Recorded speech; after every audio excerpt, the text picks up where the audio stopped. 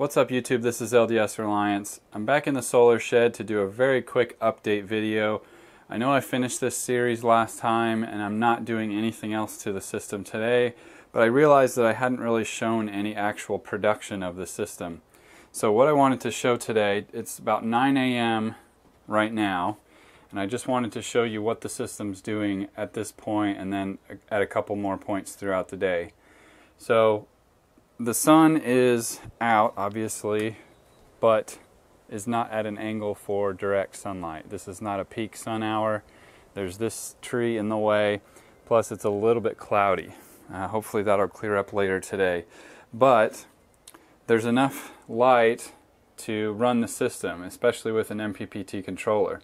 This is 9 o'clock. What it's doing, I will come back at about noonish and we'll see what it does then. Okay, so it's about 11 a.m. Obviously the power has ramped up, the production power. I'm now getting almost 350 watts out of the system, but it has not yet gone into the absorb phase, so we'll check back in a few hours and see what's happening. Okay, it's a little after 12:30 and we're still in the MPPT phase. I was looking through the manual and trying to find out why that is, and I believe that the MPPT phase on this meter corresponds to the bulk phase of the charging cycle. Maybe somebody who's watching can confirm that, but there doesn't appear to be anything in the manual about an MPPT phase.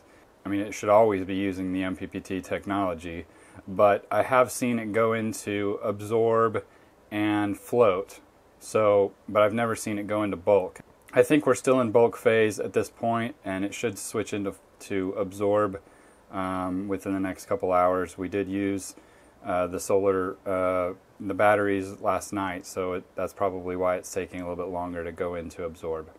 Okay, it's a little after 2, and we did finally go into absorb. Don't know exactly when that happened, but so we are in the absorption phase. It will probably switch into float within the next couple hours. So we'll check back a little bit later and it should be in float by then. Okay, so it's about 4:30. We've finally gotten into float.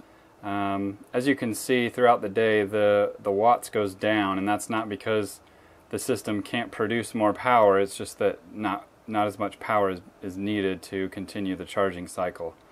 So this will continue to stay into float basically for the rest of the day. And that's pretty much the production of the system. I'm hoping if I can clean the solar panels that I can get up to about 470, 460 watts maximum power during the day. That would be a pretty good number for this 600 watt system. So anyway, just thought you guys might be curious to see this. Thanks for watching. If this is your first time in my channel, I would encourage you to hit subscribe so you can see more cool videos in the future.